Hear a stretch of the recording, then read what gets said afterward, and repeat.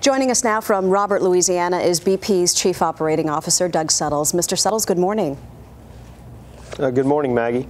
Happy to finally hear some good news here. I know that there's no way to tell for sure yet, but of the 210,000, possibly more gallons of oil leaking from this well, how much do you estimate that this tube is funneling up?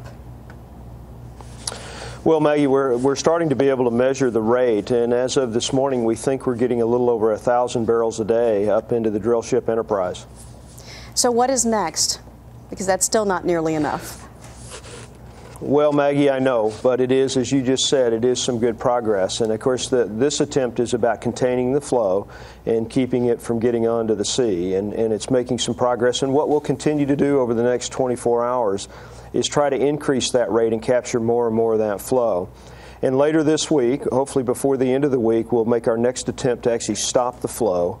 And that's going to be this option we're referring to as top kill. And that option would preserve the well, as all of the options you've tried up until now do. Is BP trying to save this well for further oil development in the future, or would you be willing to try an option that would destroy the well if it meant stopping the leak? Well, Maggie, we would do anything to stop this leak, and no, we're not trying to preserve this well. This well will be abandoned when we're finished. It'll be filled up with cement, and it will never produce. Our purpose here is actually to get this thing stopped, and we'd do anything to do that, and we're pursuing every option that we have available to us to do that. Mr. Suttles, last night a survivor from the rig told 60 Minutes that they felt pressure to get this well drilled quickly and that BP skimped on safety, including, among other things, not properly addressing an accident involving the blowout preventer. No one was available to comment on that story last night, so I want to give you the opportunity to do so now.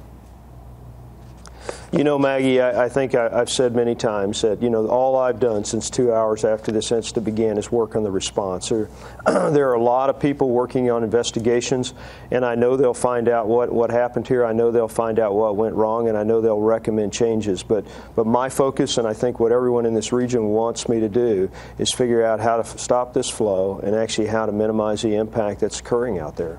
But if someone were to allege that BP skimped on safety to get this well finished quicker, would that be not true?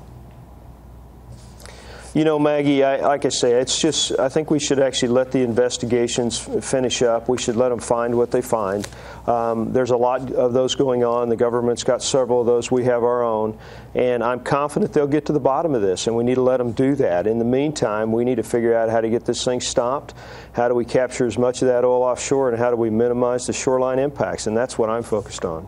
All right. Well, good luck with that. Thank you for your time. Doug Suttles, thank you. A lot happens early on The Early Show, weekday mornings on CBS.